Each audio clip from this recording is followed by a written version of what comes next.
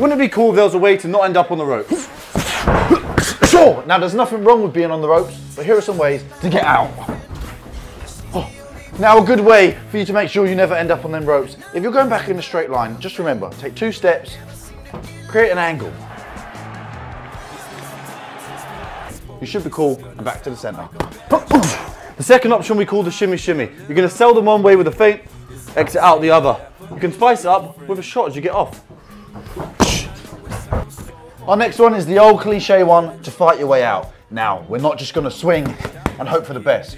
Maybe let's add in a frame to create some distance and time, push our opponent back, and let your shots go.